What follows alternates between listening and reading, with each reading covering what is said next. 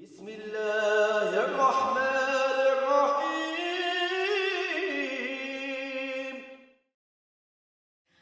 Alhamdulillah, I see before me 4 classes at Zaytuna College: freshmen, sophomores, juniors, and seniors.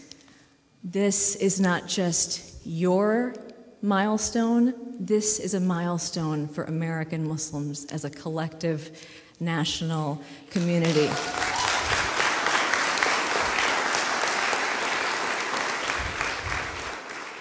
This place, Zaytuna College, being here, this is a truly unique place to study Islam in college because Zaytuna is the only Islamic liberal arts college.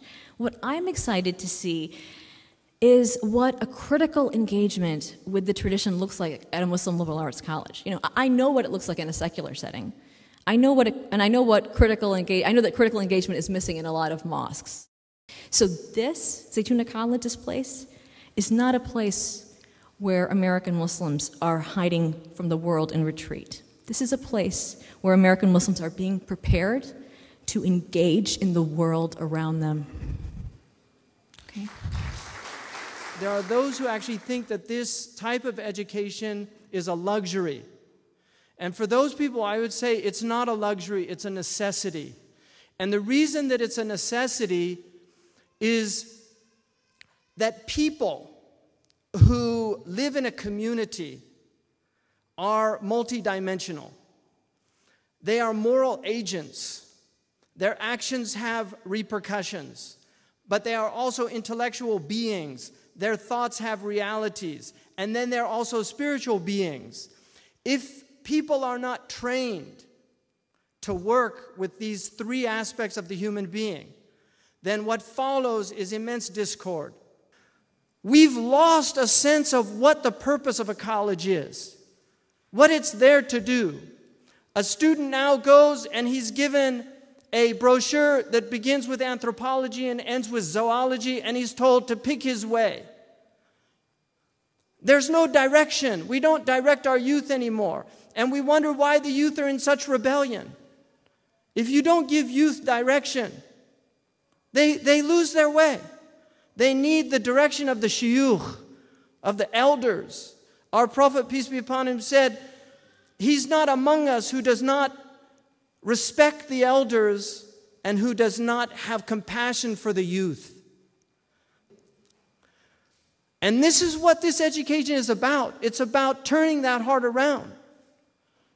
Some one of you out there is going to work on the problem of homelessness in Berkeley or in your hometown city.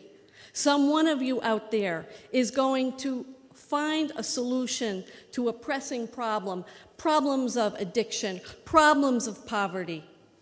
You're not here just to read books and learn the tradition, but to bring that tradition alive in the world, because what we're here for is just one thing, and that is to serve God through working for the good of our fellow human beings.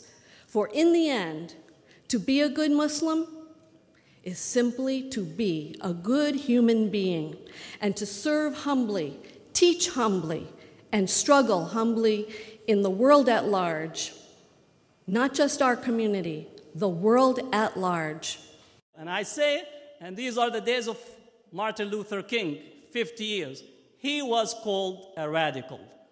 Jesus was called a radical. Moses was called a radical by a pharaoh.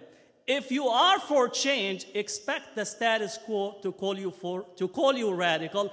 Unless you want to sell a car, they'll give you a radical new car. Or a shampoo, a radical new shampoo. Or a dress, a radical new dress. If you are for the show, then accept to be radical in this. But if you're for real serious change, and change begins in education, then be ready to be called radical. And radicalism in the face of vice and injustice is a virtue. I say to all of the young, beautiful seekers in whose names we have gathered this evening, who have entrusted Zaytuna College with their future, you are, in a sense, the fulfillment of Dr. King's dreams. For you sit together in the truest sense of the word at the table of brotherhood and sisterhood. No, as a nation, we have not created, nor will we ever constitute a perfect union. However, if you develop your minds and cultivate and sharpen your moral faculties in the 4 years ahead of you, if you can do that, if you dedicate yourself to a life of good, you can help, if even in seemingly imperceptible ways, to help to move our nation towards a future, in fact, our world, towards a future where hope will still find a home in human hearts. Ya Allah, Ya Allah, Ya Allah, we thank you for the great blessings that we enjoy, and we pray that we can pass this heritage rooted in faith, rooted in community, rooted in love. May we pass this trust on to generations yet unborn.